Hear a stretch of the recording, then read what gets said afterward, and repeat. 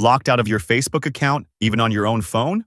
You're not alone. Let me explain why this happens. When you see the message, try another device to continue.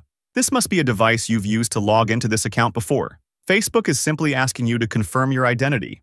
It wants you to log in using a device that it already recognizes, like your usual phone, laptop, or tablet. This is part of Facebook's security check to make sure it's really you and not someone else trying to hack your account. But sometimes, the error still shows up even when you're using the same device. Why? There are a few reasons. Maybe you're on a different internet connection, like mobile data, instead of your usual Wi-Fi. Maybe you cleared your browser cookies or cache, which erased Facebook's memory of your login.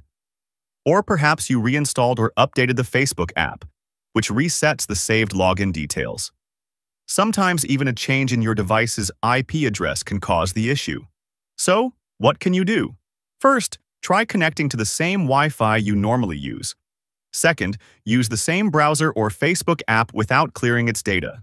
Third, whenever possible, log in from the device you use most often. And if the problem still doesn't go away, click on Need More Help to explore additional recovery steps.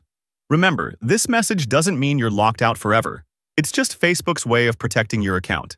Be patient, follow the steps, and you'll be back in your account soon.